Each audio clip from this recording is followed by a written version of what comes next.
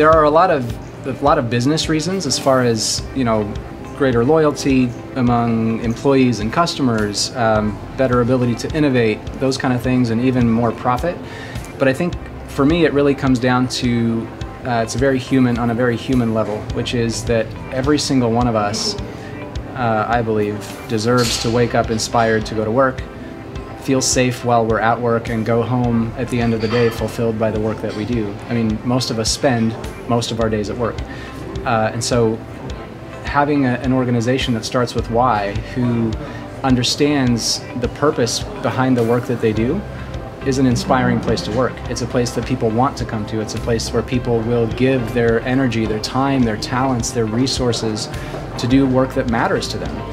And when you have people working for you that do that, the natural result is better profit or more market share, whatever it is that you're looking for. So it's a very human reason that has implications for the numbers and the growth of the business as well.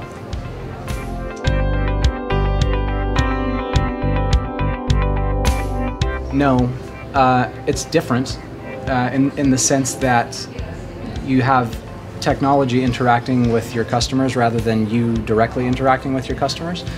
However, the apps that I love to use, or the software that I love to interact with, I can tell that the people who built it really care about me. So I'll give you a simple example, right? So I use a piece of software that helps me to manage projects and that kind of stuff. So when I log in, it doesn't tell me, it doesn't have a little scroll bar that says authenticating or a little thing that says logging in, logging in, logging in.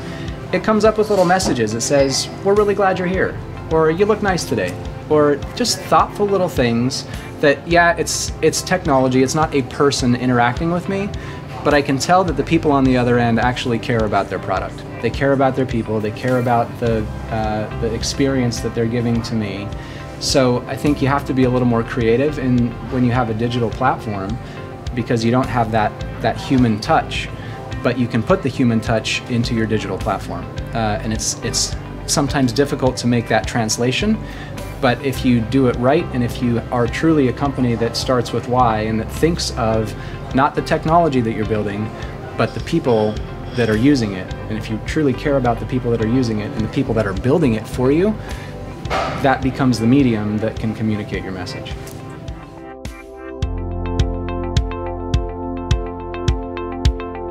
It's difficult in the sense that it takes time. This is a process, this is a long-term strategy. The why is not something that will bring you necessarily short-term gains.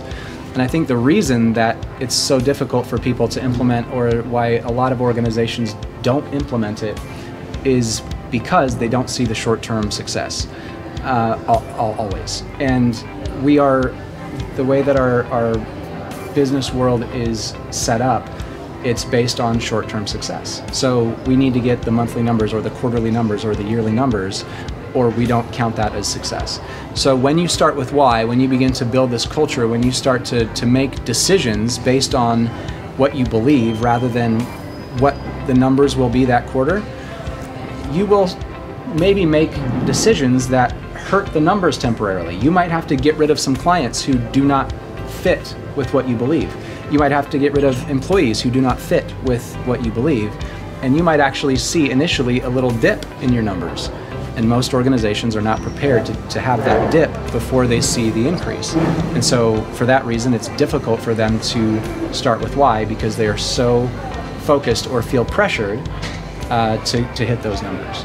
But if you can stand that little dip, if you can take that short-term pain, the long-term progress can be remarkable.